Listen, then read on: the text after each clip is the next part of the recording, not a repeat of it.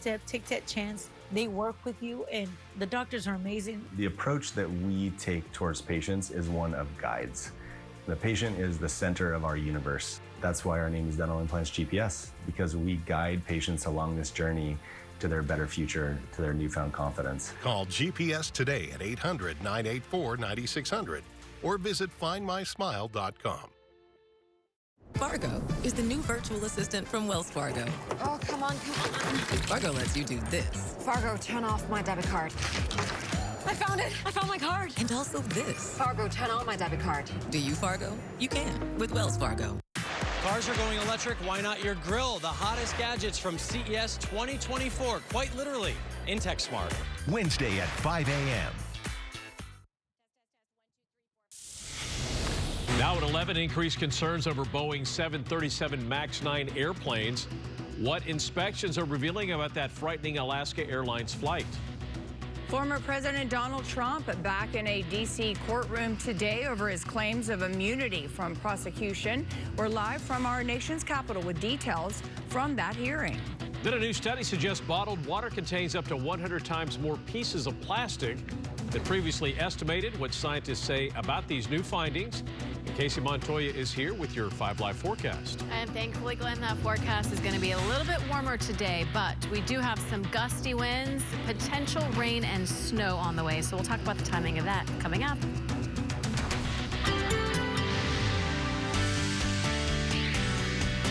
Good morning and welcome to the KTLA 5 Morning News at 11 a.m. I'm Glenn Walker. And I'm Lou Parker. Thanks for joining us this morning. We are learning more about what might have caused part of a plane to rip off during an Alaska Airlines flight. Meantime, air travel is still impacted by the grounding of Boeing 737 MAX 9s as inspections reveal more safety issues.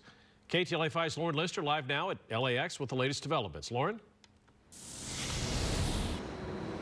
Yeah, Glenn and Lou, with 171 Boeing 737 MAX 9 aircraft grounded, it's United and also Alaska that are the U.S. carriers impacted. And both of those airlines have now reported finding some issues with the door plug on some of those planes as they are doing these inspections, the door plug being the part of that Alaska Airlines flight that blew out midair on Friday. Take a look at this. This is that part of the plane, the door plug that was located. It's refrigerator sized. It was found in a backyard in Portland, Oregon after plunging 16,000 feet from the skies from that plane after it had taken off from Portland.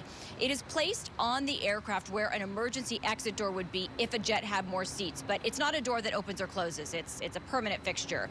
Now, why and how it blew out of that one particular flight are still questions. It caused what the National Transportation Safety Board called a violent explosive decompression event. We want to remind you of that. Let's show that video, please. Luckily, no one on that plane was seriously hurt. The door plug was found by a Portland physics teacher named Bob, who we are now hearing from.